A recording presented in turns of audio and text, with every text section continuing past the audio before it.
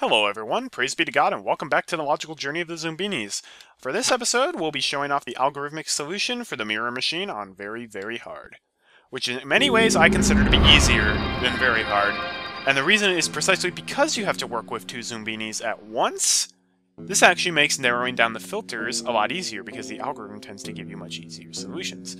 So for this one, this guy needs to have his feet changed to match theirs, so we've got a roller skate there.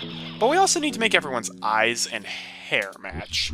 So if we put eyes and hair there, eyes and hair match, all we have to do is put the roller skate on that side. As you can see, the roller skates are going to match for all Zoombinis, the nose is going to match for all Zoombinis, the eyes are going to match for all Zoombinis, and as will the hair.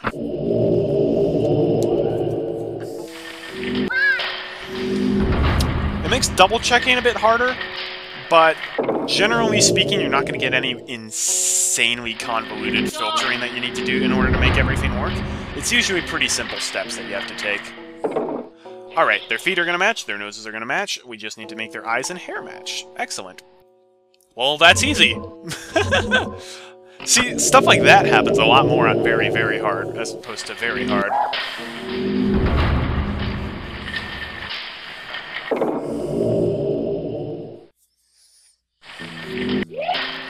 And as a result, this usually goes by twice as fast, because you only have half the amount of filtering to do. Alright, we need to make these guys have pink shoes, now we need to make these guys have a purple nose.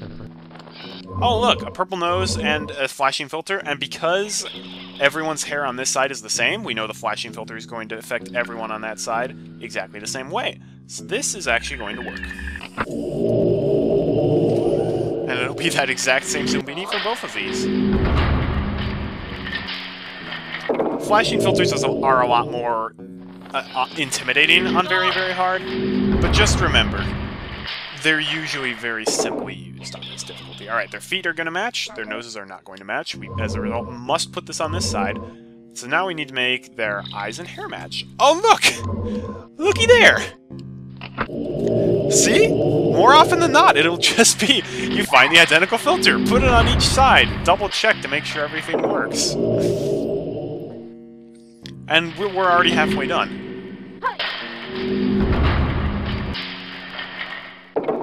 Alright, everyone's feet matches. Their nose does not match, their eyes don't match, but their hair do. So we need... Their hair do? Get it? That was dumb. Anyhow.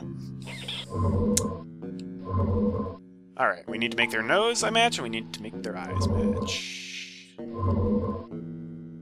Okay, well that makes their noses match. Now we just need to make their eyes match.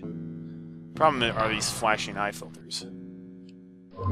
That'll change them into a Cyclops. That'll change these guys into glasses.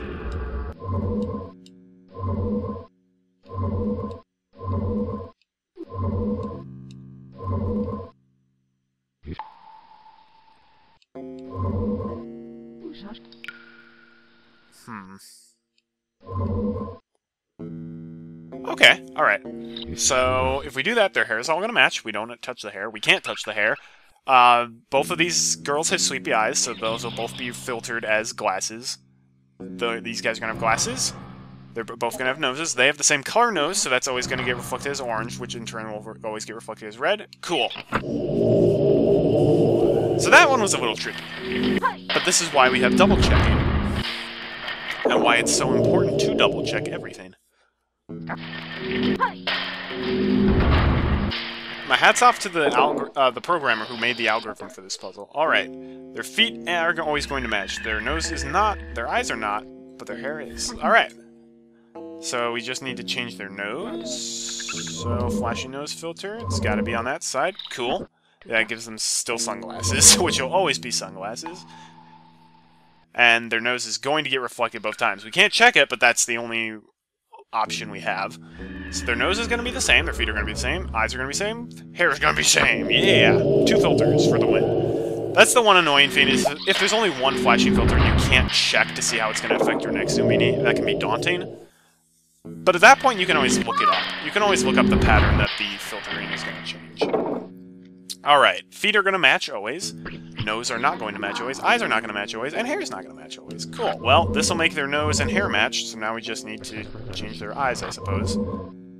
I don't know what normal... normal eyes do get filtered as Cyclops. We've seen this in the past. So that... well, hair's gonna be the same. Yeah, that'll do it. Yep.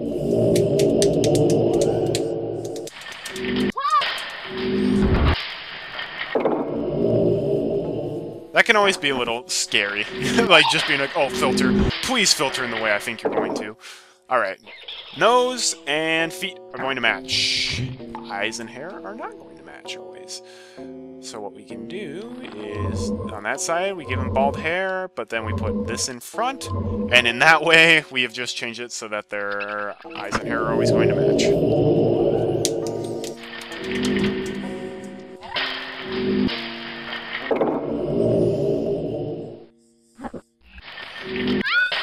So pretty simple. I still consider that to be easier than very hard. Anyhow, that's it for today. Thank you so much for watching. I'm Colorful Artie. Tune in next time for more algorithmic solutions to Zoombini puzzles, as well as heuristic solutions.